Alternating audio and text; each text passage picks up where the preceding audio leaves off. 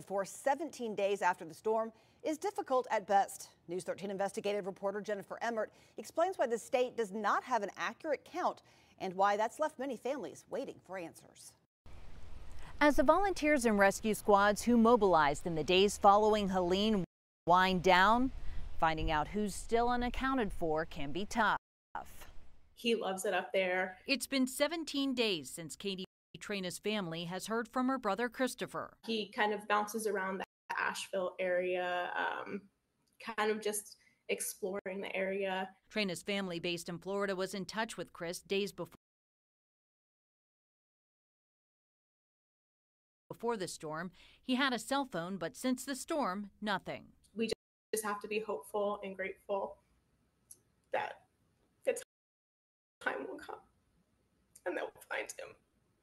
They've shared his picture on social media and reported him missing to the United Way and Red Cross. They're grateful for local, state, and federal search efforts and thousands of volunteer hours from organizations like the Buncombe County Rescue Squad. There were thousands of cases that the Register of Deeds worked, we had less than 200 that made the escalated list. Escalated because of the conditions. Those are the ones that, there was a landslide, so you couldn't access. The bridge was washed out, so you had to hike in. The majority they were able to locate. The majority of them were either well cared for because they were, number one, prepared.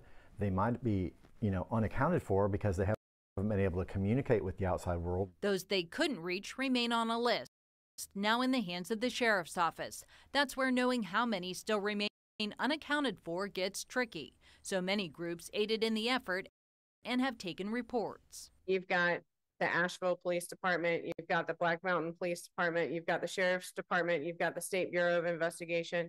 We had federal search and rescue, state search and rescue, local search and rescue. Each had their own list, and until now, no one's tried to combine them or narrow it down. We're getting to the point where we will have one list, but we're just not quite there yet. That will take time, verifying each agency's list against the others and comparing them with the medical examiner's office. Time that seems like an eternity for families waiting for word.